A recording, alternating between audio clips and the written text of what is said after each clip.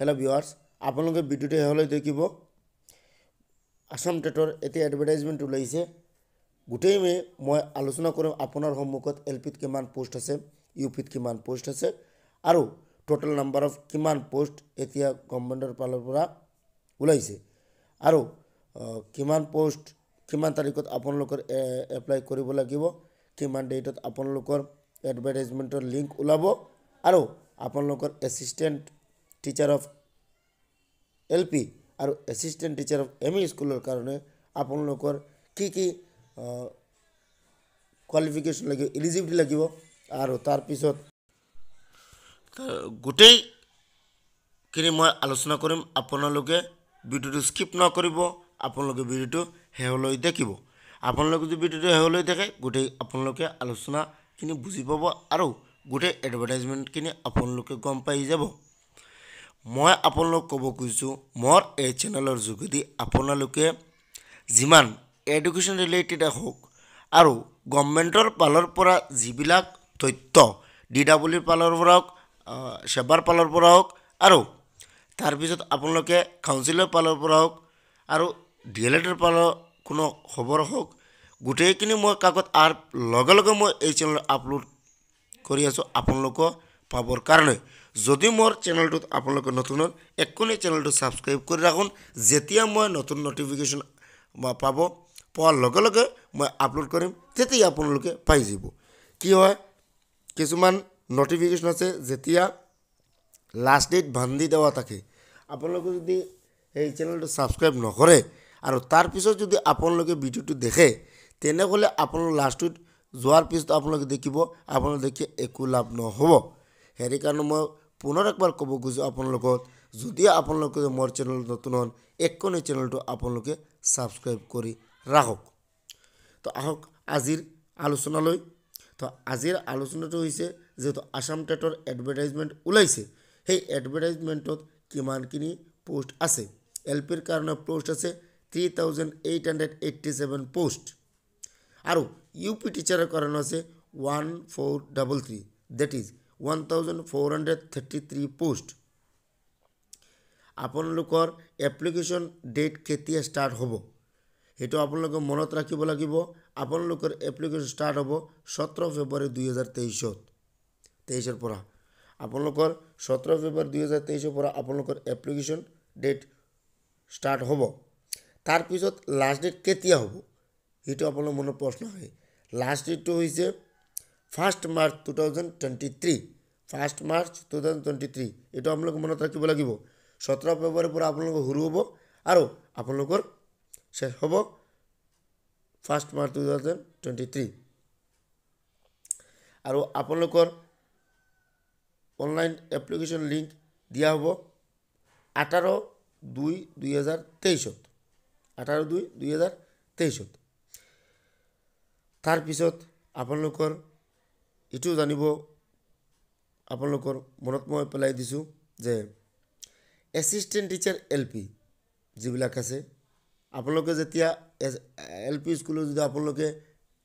TET pass কৰে তেনেহলে আপোনালোকে এলপি স্কুলত এপ্লাই কৰিব পাৰিব education qualification candidates will be need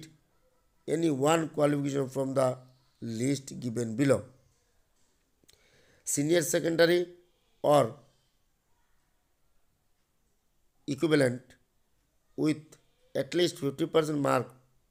and 2 years diploma in elementary education by whatever name known আপোনালোকে যদি সিনিয়ৰ সেকেন্ডাৰি হয় আৰু 50% থাকে আৰু ডিএলএড লগে থাকে আপুনি এপ্লাই কৰিব পাৰিব senior secondary or equivalent with the 45% mark and 2 years diploma in elementary education where name known and according to the NCT regulation norms procedure regulates 2002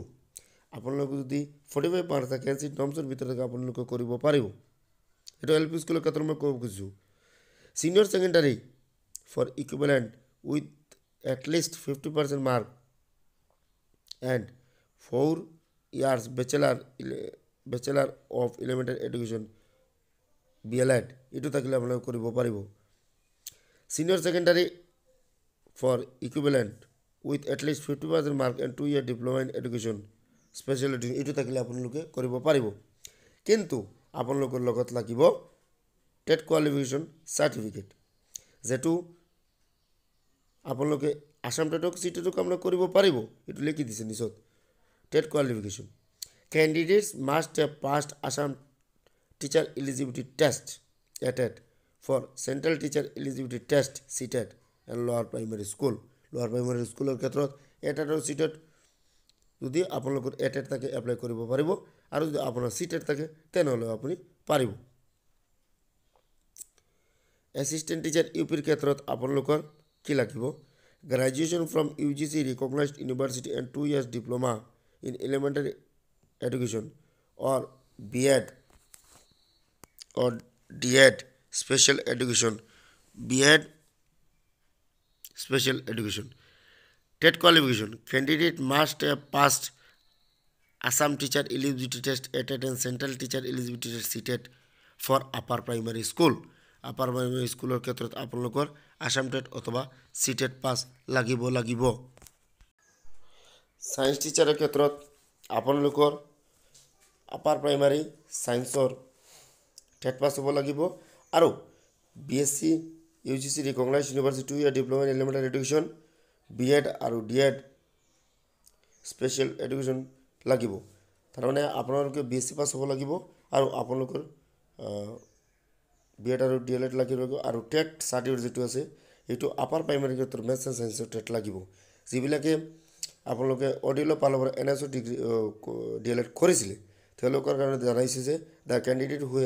has completed the 18 month of DLED course from the NS ODL will be treated at par and quality with the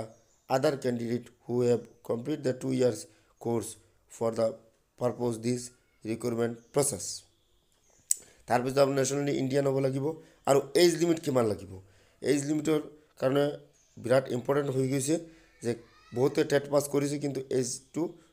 লিমিটৰ কাৰণে apply কৰিব নোৱাৰিব। সেইবিলাকৰ কাৰণে মই ক'ব খুজিছোঁ যে যদি আপোনালোক OBC হয়, MOBC হয়, শিডিউল কাষ্ট হয়, তেওঁলোকৰ কাৰণে আৰু এজ ৰিলেক্সেশ্যন আছে। Candidates age should have not be less than 18 years and more than 40 years 1st January 2023 ভিতৰত আপোনালোকৰ 18 years ওপৰত হ'ব লাগিব আৰু 40 years ভিতৰত হ'ব লাগিব। যদি আপোনালোকে OBC হয় তেনেহ'লে 3 years পাব ৰিলেক্সেশ্যন, আৰু শিডিউল কাষ্টৰ কাৰণে 5 years ৰিলেক্সেশ্যন পাব, আৰু শিডিউল ট্ৰাইবৰ কাৰণে 5 years ৰিলেক্সেশ্যন পাব। এতিয়া মোৰ কাগজ যিমান খবৰ আছে মই আপোনাক দিছোঁ, আৰু পৰৱৰ্তী যিমান খবৰ এপ্লিকেশ্যন লিংক ওলাওৱাৰ পিছত বা বেলেগ কোনো খবৰ অহাৰ পিছত মই লগে লগে আপলোড কৰিম। যদি আপোনালোকে মোৰ চেনেল নতুন এখন চেনেলটো ছাবস্ক্ৰাইব কৰি ৰাখক। ধন্যবাদ।